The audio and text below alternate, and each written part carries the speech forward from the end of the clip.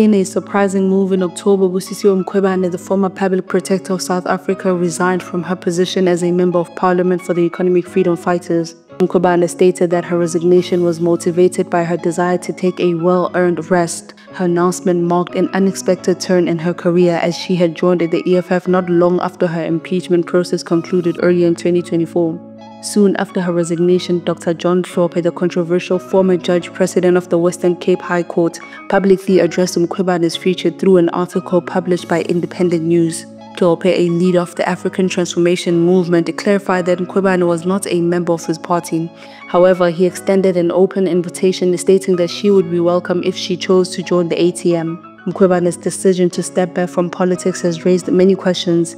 Her tenure as public protector was fraught with challenges ranging from accusations of political bias to a high-profile impeachment inquiry. These controversies overshadowed much of her work and ultimately led to her suspension. Her subsequent appointment as an EFF MP appeared to be a strategic alliance with the party that had vocally opposed her impeachment. Hlophe's involvement adds another layer of intrigue to this development. The former judge, whose career has been marred by allegations of misconduct and ethical breaches, has long been a divisive figure. By publicly extending an invitation to Mkhwebane, Hlophe may be seeking to align his party with someone who shares a history of standing up to powerful institutions, even in the face of criticism. For the EFF, Mkhwebane's resignation raises questions about internal dynamics. The party had embraced her during her impeachment struggle, championing her as a victim of political persecution. Her departure so soon after joining them, however, has led to speculation about potential disagreements or dissatisfaction within the party.